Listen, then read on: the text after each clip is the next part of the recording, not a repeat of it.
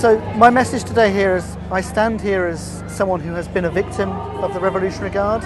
Our family were held hostage for many years, and I was saying in the speech, it was really moving to be amongst so many people as we walked across the bridge, so many people caring, so many people wanting an end to the situation that we see. And that's inspired by Vahid. I guess my message to everyone was to say, listen, people see.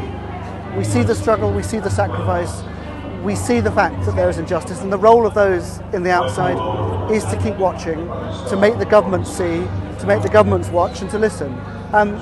You never quite know when it's going to end.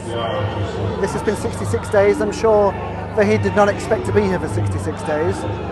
Maybe it's another 10, who knows. But in the end, that clarity of vision, that solidarity amongst different factions from wherever will make a big difference.